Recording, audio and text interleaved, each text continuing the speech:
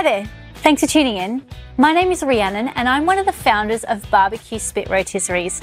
Today I'm going to answer one of the most common questions we get asked from our customers. How long does it take to cook a chicken on a spit? Now there's obviously a few variables which are going to affect how long it takes to cook a whole chicken. As a rule of thumb, I'd be allowing about 90 minutes for a whole chicken.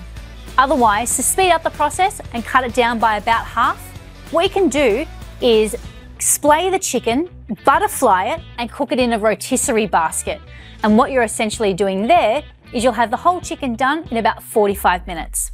Just one tip, always take your meat out of the fridge before putting it straight onto the spit. You want to allow it to warm up to room temperature a bit more.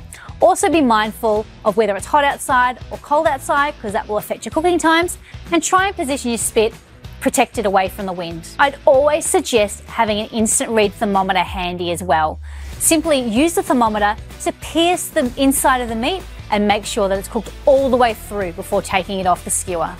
If you'd like to stay connected and keep upping your barbecue game, don't forget, hit the subscribe button, post a comment below, give us a big thumbs up, and I look forward to seeing you in our next video.